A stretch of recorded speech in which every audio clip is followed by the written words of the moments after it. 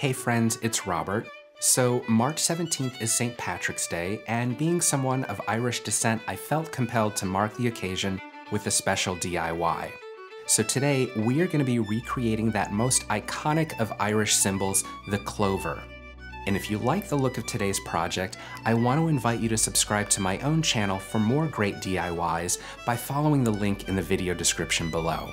Now the clover, or the shamrock as it's also known, has long been the traditional symbol of Ireland. It's commonly seen in this beautiful trefoil or three-leaf design, but if you find a four-leaf clover, it's considered really lucky, and in today's DIY, I'll show you how to make both of them. The material I'm going to be using today is a great German crepe paper. I love this paper because it's got a beautiful weight and texture to it. It's also double-sided, so each side is a slightly different shade of green.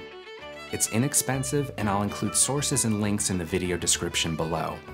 Now, if you look at the clover, you see that each of the leaves is heart-shaped, and the way I've been cutting them out is by just using a heart-shaped paper punch. It makes for quick work of it and ensures that each leaf is the same size and shape as the previous one. Crepe paper is a little bit softer than standard paper. If you were to place it into a punch by itself, it would likely just stretch and tear. One way I found to get around that is by placing a piece of copyweight paper on top of the crepe paper, sticking them both into the paper punch, and that seems to do the trick. For the first clover, I'm going to punch out 3 of the heart shapes and then fold each of them in half.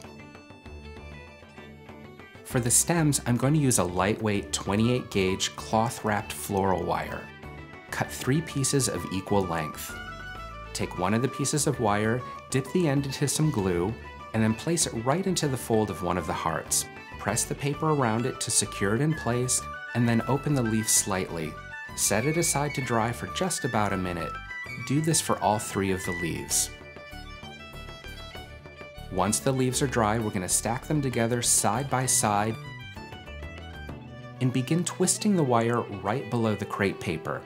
Twist it all the way down to create one continuous stem. And then we'll readjust the leaves to form the clover shape.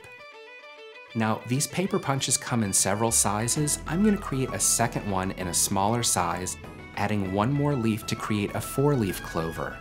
Again, we're going to punch out all of our pieces, fold them in half, cut out 4 pieces of wire, dip them in glue, place them into the folds, pinch it to secure it, and then open them back up. Set them all aside and allow them to dry for about a minute. Once all of the leaves are dry, we'll stack them side by side, again twisting the wire together right below the crepe paper, creating one long continuous stem. Readjust the leaves to form the clover shape.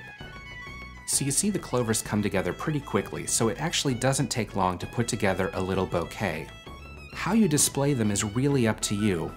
I found these great moss-covered styrofoam balls at my local floral supply store. When I place the clovers into them, I'm able to make a great tabletop display.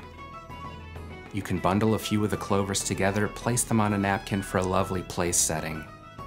And you can even wrap some tin foil around the base of some of the clovers to use as cupcake or cake toppers. I do hope you'll give this project a try. Thank you so much for watching.